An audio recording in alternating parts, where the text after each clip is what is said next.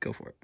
Hey guys, Dave here. Matt's on the camera today. We're going to talk about getting the Comrex NX portable unit set up so that if you're doing a remote broadcast, maybe you're at the stadium, the pavilion, wherever you might be, you can connect back to the studio and do your live broadcast. So what you're going to notice first, we actually have 6 inputs on this device.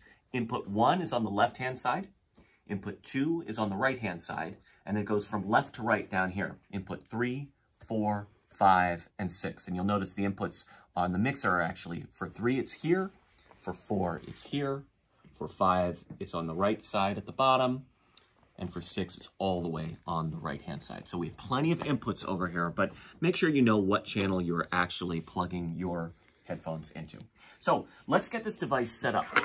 There's a couple of things you need in order to connect back to the studio. First is power. Now, what's interesting about this power cable is we have this we've actually marked it. We've marked the up arrow over here, and there's a very specific pin plug-in, and you want to make sure that the arrow on this is actually towards the ground. I don't know why they couldn't have just designed it with the arrow up, but they couldn't. So we're going to turn it down, and on the backhand side, you're going to see that there are like 3 serial input connectors. We're going to do the connector all the way on the left, all right? And again, make sure that the arrow is pointing down. So we're going to plug this in. Once we plug it in, you're going to notice the battery charging light goes on. That's a good thing. Then we're going to take our Ethernet cable. We're going to plug our Ethernet cable in, and we are ready to turn this device on. To turn the device on, we are going to hit the power button. You're just going to hold the power button down for about 3 seconds until you see the light turn on, or the screen turn on, rather. And it's going to take about 30 seconds for the Comrex to boot up. As it's booting up, you can actually start plugging your XLR and headphone cables into the various outputs. So if you are broadcasting on location, say at Allegiant, and you're going to have play-by-play as well as color commentary, maybe an analyst, maybe somebody doing the pregame and postgame show, you're probably going to need to utilize some of these inputs on the mixer. However, if you're just calling women's basketball, or maybe you're at a baseball game and it's just the 2 of you, you may be using the unit where we don't have the mixer on here, it's just the head unit, in which case Input 1 is on the left-hand side, Input 2 is on the right-hand side. For argument right now, we're just going to utilize input number 1.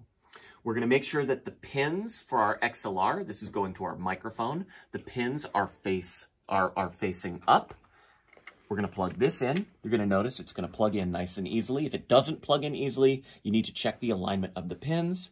This 1/4 inch is for your headphones. You're going to plug that into the port right next to your XLR cable.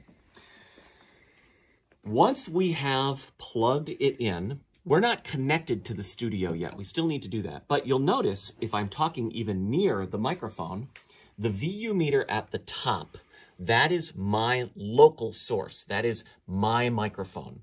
Everybody that's talking, you can have multiple inputs plugged in. So we can have, as I mentioned, 6 different headsets plugged into this, and we will all be talking.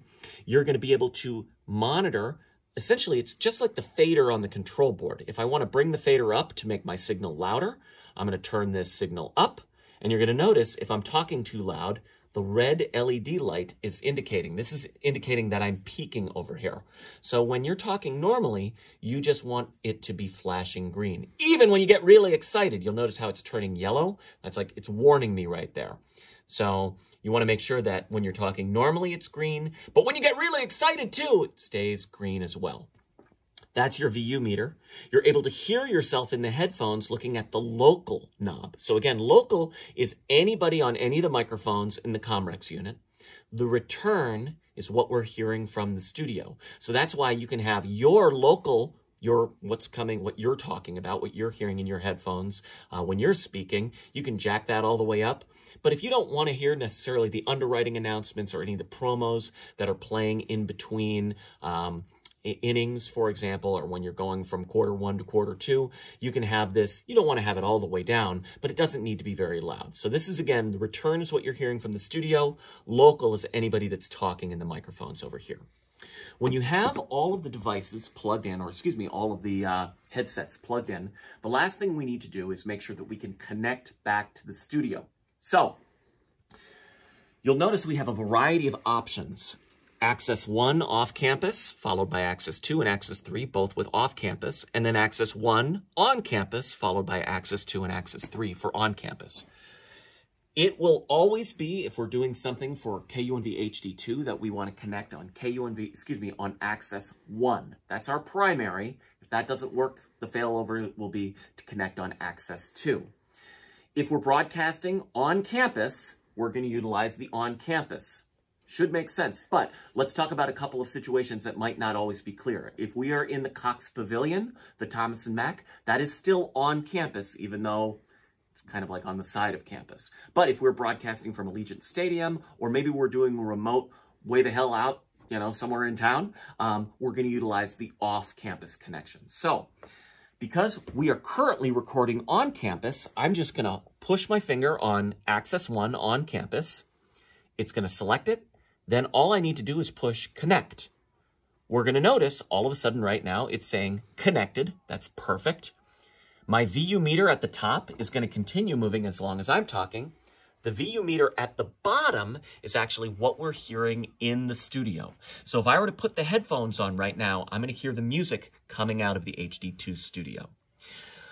What we want to do is we want to probably at that point text whoever the board op is, let them know, hey, we're connected on access 1 or access 2, whatever it might be, but it should be access 1. That's the primary. Let them know that you're here, you're connected at that point. If they haven't switched the profile in the studio to the proper profile, you might not be hearing any music, that's okay. But once they switch it to that sports profile, you're going to be good to go. You're going to hear the programming coming down the line. That's actually what's going out over the air at that moment.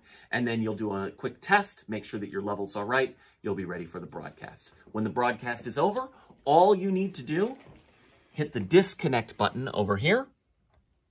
You'll disconnect, and then you just turn the power off. That's it.